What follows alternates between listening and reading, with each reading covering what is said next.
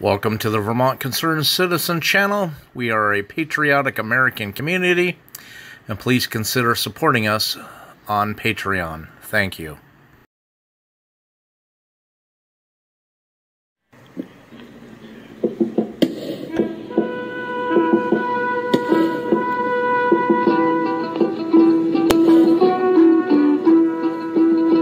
Oh, to the borders, Vermonters, come down. With your breeches of deerskin and jackets of brown, with your red woolen caps and your moccasins, come to the gathering summons of trumpet and drum. Come down with your rifle.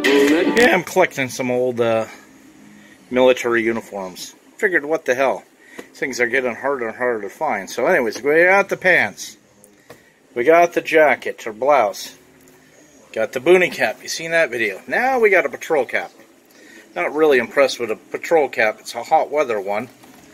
And of course, the manufacturer or the retailer online didn't tell me who it was going to be made by. It just said USGI specs. Well, proper is close to USGI specs, but it's no cigar. Look at the bill. Thought the bill looked short on this. Maybe it's just the color. I did compare it to original USGI Woodland. It's about the same length, same width, same height. However, this one, for my big fat noggin, is 7 1/4 or 7 1/2. Doesn't say 7 1/2. All it says is large. This boonie hat, 7 1/2. Fits perfect. Not too tight, not too loose. This is very snug. This is the problem with some of this aftermarket stuff. You just don't know the sizing. Maybe somebody sold it a little bit too tighter. Color seems off from the original. This definitely looks close to the original. That was from the same fabric lot. This is probably from the same fabric lot as this one. Maybe a little bit darker. The brown doesn't show the two browns. Well, I guess it does, but they're definitely off. But it'll be close enough just for the collection until I can find a real one. So, how much I can show you on a patrol hat. This one's not insulated. This one is hot weather. Short little bill. Front where your rank would go up there. I don't know if they still do it, but you just put your name tape in the back. And that's about it, folks. Little proper BDU patrol cap. Fatigue cap. Only paid about 10 bucks for it. Am I happy with it? Not really, but it goes with the collection, I guess. Hope that helps, guys. See you later.